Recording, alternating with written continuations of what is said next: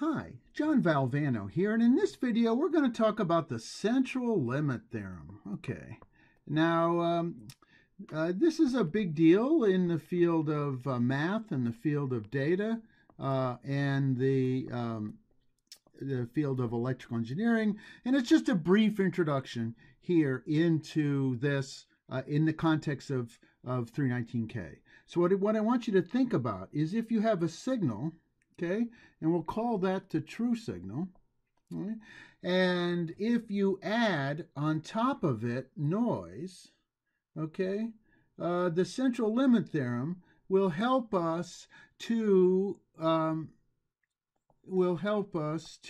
analyze the behavior of this noise. Okay.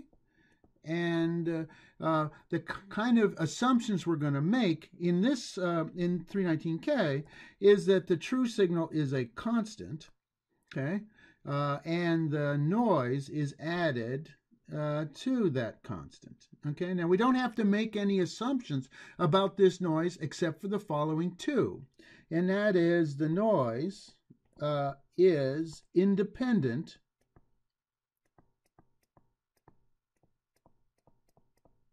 from each other, okay, and the fact that the noise is identical, the behavior of the noise is identical, which means whatever caused the noise, whatever process caused the noise here causes the noise there. Okay, and this is very typical of noise. And the cool part about this is if we look at signal plus noise, one of the things that's going to the central limit theorem is going to allow us to do, and that is if these are sampled points, right? If these are sampled points where signal plus noise, x1, x2, x3, this is a sequence of samples. What we're going to do in the central limit theorem is either add them up, okay, or we're going to add them up and average them, okay? And as you saw from the other videos, is that there is a register in the microcontroller called the SAC register, which can take a number between 0 to 6.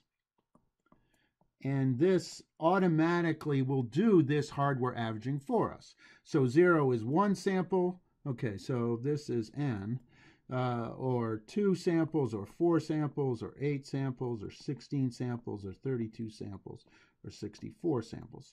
So basically, if we set the register, equal to 4, it will take 16 samples and average them together. Now, what the central limit theorem will tell us, two things. First of all, it'll tell us that the average, okay, let's call this average, that the average, and let's call this true value mu, okay, that this average will approach mu, which is perfect. So the sample data averaged together is going to produce the true value. The second thing it does is it tells us that the distribution will become normal, okay? And you'll see this in my demo in a moment, okay? So in order for me to show you the demo, what I'd like to do is just define one sort of mathematical plot, okay? So, okay? And it's called a probability mass function, okay? So again, I've sampled x1, x2, x3. I've sampled this multiple times, many times. And what I'm going to plot is a frequency count, okay? And this is the number of times a certain A to C value. So in other words, if I were to measure 1,000, and this number were to be 1,000, and that number were to be 1,001, and that number were to be 1,000 again, it will then basically count the number of times, and say, let's say sometime later I got 3 counts of 1,002, and I got more counts of 1,003, And basically it is on this axis, on the x-axis, is the measure-in, what I measured, in our case the A to D converter from 0 to 4095.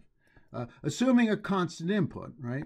If we assume the input is constant, then this probability mass function is a measure or a plot of the shape of the noise. Now you see it's unsorted. It doesn't tell you the sequence of the numbers, but it tells you which ones are prevalent. Okay? And again, the probability mass function, the central limit's going to say is as I take more samples, this average,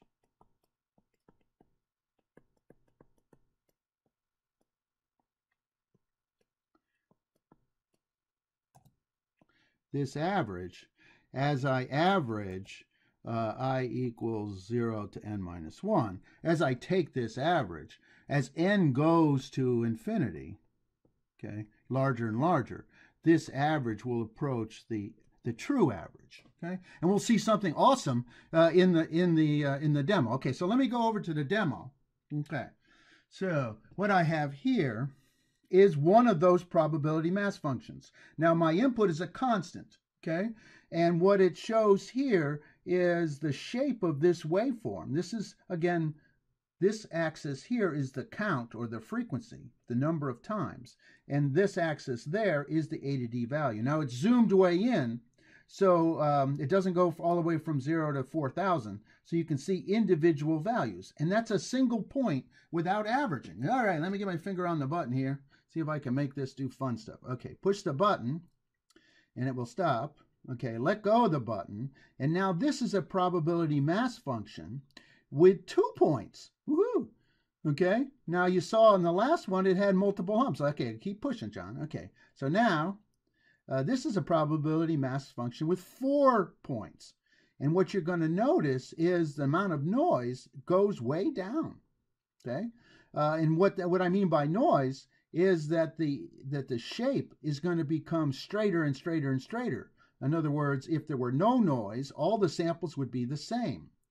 Okay, that was 8. Okay, there's 16. Again, there's a cost to that. It takes 16 times the amount of power. Okay, it takes 16 times as long to do it. Okay, but the shape of this waveform becomes Gaussian. Okay, it becomes normal, and that the standard deviation or the spread of this, okay, becomes shorter. So the amount of noise in the signal goes way down if I hardware average. You can see it's almost straight up with a single point. Okay, let me just to compare that. Let me go back and show you what 1 looked like. Okay, all right, that was 1 again. Okay, you see all the bumps? Yeah, it's got multiple bumps. Okay, it's not normal. So in summary, the central limit theorem tells us is if we average, then that the average of the data points will approach the average without the noise.